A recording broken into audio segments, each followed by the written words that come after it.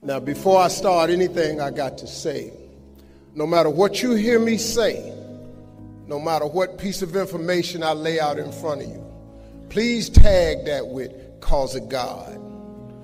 I've accomplished so much, but it's cause of God, though. My life is covered with grace and favor. You know, Bishop Jakes told me one time, when you got favor on your life, no matter what you're thrown into, you're going to always rise to the top. All of this that I have is really because of the grace of God. Now, I'm going to tell you something. If you could get a couple of things from me, if you could gather this piece of information. Now, I want you to get this now. Imagination is everything. It's the preview to life's coming attractions.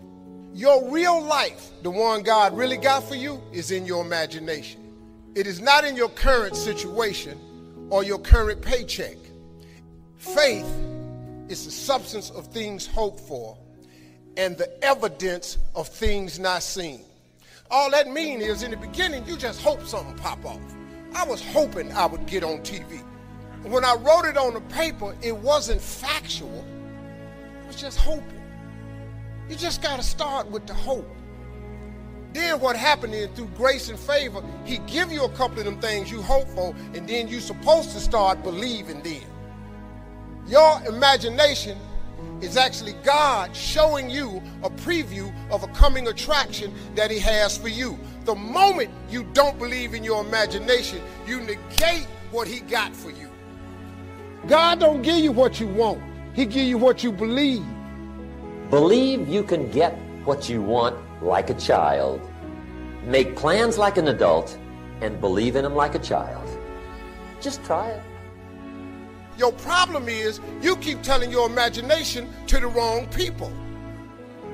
How many times, man, have you had a tremendous idea and you went and told it to your loved ones and your so-called friends, and they shot it down? You let them talk you out of what God got for you. Your real life is in your imagination. I'm just a real dude. I don't even have the education you all have. I flunked out of school. What I'm sharing with you is stuff that everybody can apply today.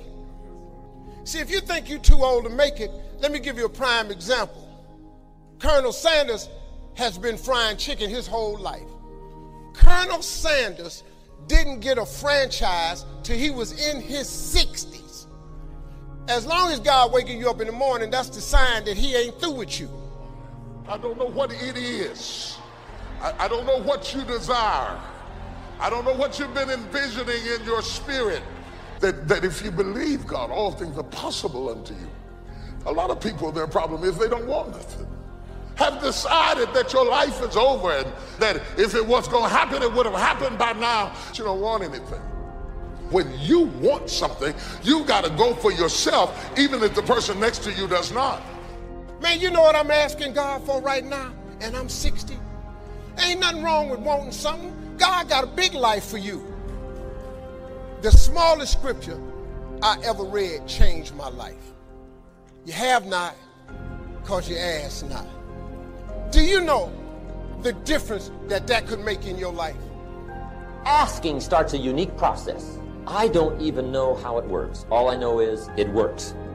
He says, when you pray, you want to pray for what you desire. When the last time you really asked him for something? Or do you keep making requests that's inside the confines of your paycheck? Didn't I just tell you God ain't in your paycheck? Didn't I just tell you he ain't in your job title? Don't ask God to help you function better in your dysfunction. Ask him for your dreams. Ask for things that even seem impossible. That's not just being hopeful, just being positive. That's your faith being released. Take the limits off of God. I do not live my life in the confines of what anybody says to me. So now, if you have not because you ask not, do you understand if you up your ask, he has to up his give? You can start this today and change your whole game because you're going to need grace and favor anyway. But you got to ask for something. Quit asking God for little bitty stuff. Lord, help me make my rent. You up your ask, he up his give. This ain't a magic trick, man. I have asked God for some tremendous stuff. Everything he hasn't given to me is on the way.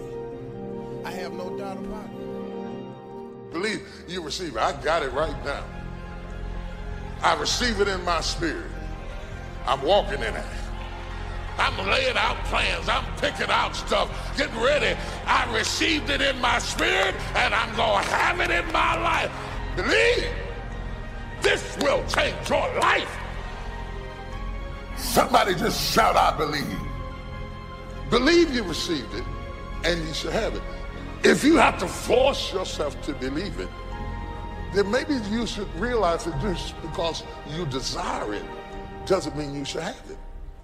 Think of the things that you forced your way into, and then you had to cry your way out of. You got what you wanted, but you didn't want what you got. He is saying you receive it in your spirit before you receive it in your life. What I found is God's plan has always been better than my plan. One day, when you see what God was up to, you'll thank him for not answering those prayers. If it's supposed to be yours, you can rest assured nobody else will get it.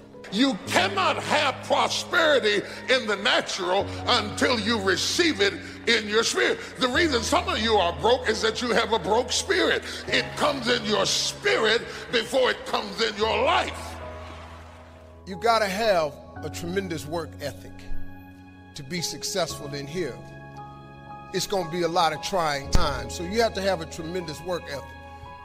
Faith without works is dead. Lord, I thank you for passion.